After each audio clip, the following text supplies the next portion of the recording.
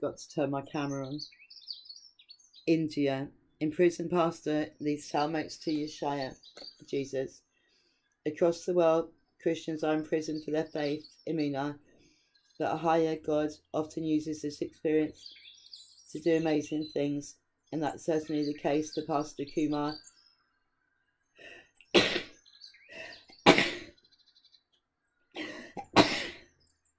Don't know and call the COVID, please. Don't want no injections, no.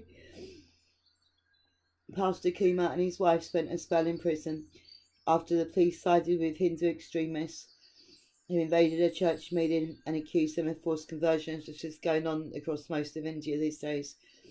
This sort of false accusation is a common tactic used to target believers. When my condition was tough, it was at this moment that you held my hand and lifted me up. Whilst imprisoned, I used Pastor Kumar to lead 2 cellmates to Yeshua, Jesus, including someone convicted of murder, like Prophet Moses. I knew that we'd face difficulties and struggles in jail, but Ahaya was with me, Pastor Kumar shares. At first, I wasn't sure about what the purpose for my being in jail was, but I did not fear.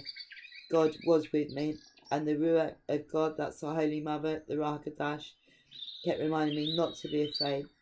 Pastor Kumar and his wife have since been released. Hooray!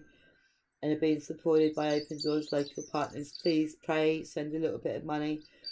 This includes the provision of tailoring machines for them to earn a living after Pastor Kumar lost his job.